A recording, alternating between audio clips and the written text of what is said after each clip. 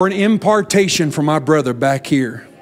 Lord, he came here just like tonight and in the dream needing, and he's desire. You have a liking for the prophetic. You have a drawing for the prophetic. And as far as being able to see the secrets of the heart, predicting the future.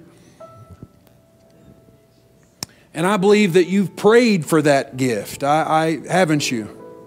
I even see you sitting on the side of a bed, and there's a Bible there. I see at some point there a Bible on the lampstand, and open up to 1 Corinthians 14, that you all may prophesy. That's exactly, I just saw it just like that. I don't know if that would make sense to you or not, but I see a Bible beside your bed with it have been opened at one point when you were praying with 1 Corinthians 14, that pursue love and desire prophecy.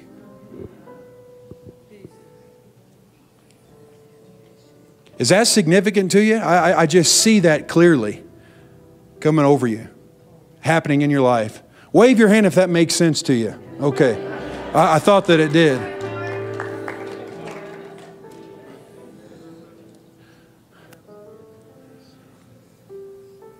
Let there be a Holy Ghost torrential downpour.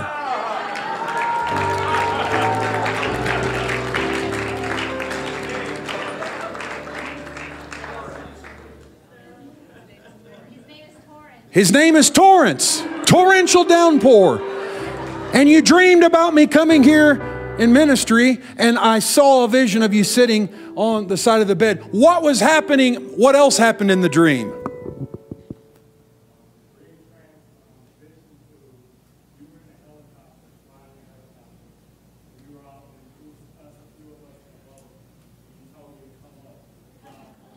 To come up higher. That's what I said. I said those exact words in the sermon where John said, come up here, come up higher. I was talking about the caterpillar being earthbound, and you said up and elevated in the second part of the dream. I was elevated in a helicopter. Oh my goodness, and you were in the water. The tadpole's gonna get butterfly wings. You're not going to be a tadpole, Torrance.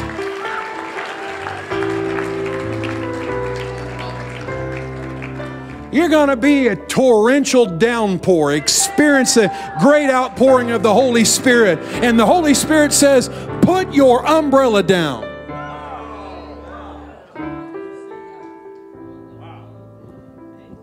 We've never met. I've never seen you, never talked to you in my life.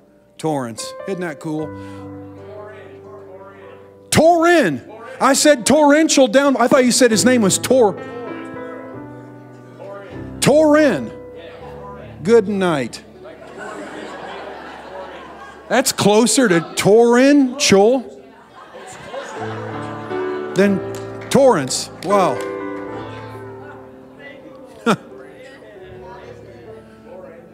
Come up higher. Lift up your hands.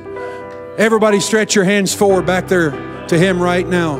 In the name of Jesus, I pray you be freed from every yoke and every oppression in Jesus' name. And I pray that everything that you dreamed, that I shared and spoke out, and everything, the rest of it that you shared, I pray that the fullness of it will come into reality, just like it does for our sister over here who saw me in a dream last week ministering, and she was sitting in the crowd. Lord, I just pray for my brother that 1 Corinthians 14 will come alive as he sits by his bed. I exhort you to put a 1 Corinthians 14 open Bible right next to your bed.